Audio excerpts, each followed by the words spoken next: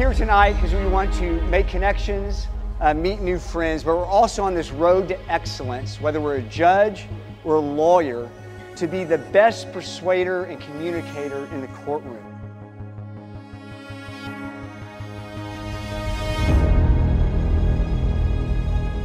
Hey everyone, this is Shane Reed. I'm speaking tonight to the Collin County Young Lawyers Association.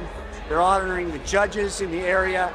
We've got a big crowd and we're going to talk about persuasion in the courtroom and how to communicate and be the best lawyer and judge you can be.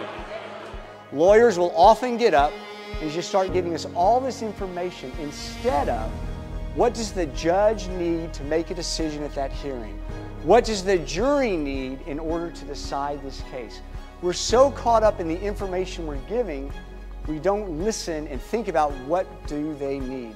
And that's what you want to do in a courtroom the next time you're in front of a judge or a jury.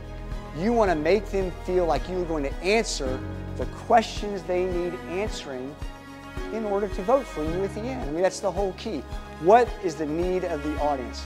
It's one sentence that summarizes what your entire case is all about. It is so important to not just go into a courtroom and say, well, these are a bunch of facts, but you know what?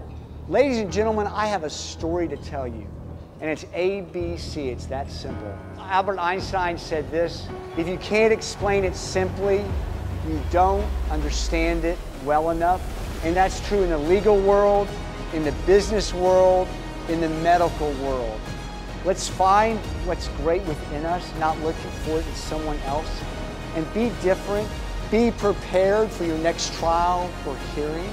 And then finally, speak from your heart to persuade. And if you do those three things, I guarantee you, it will make all the difference.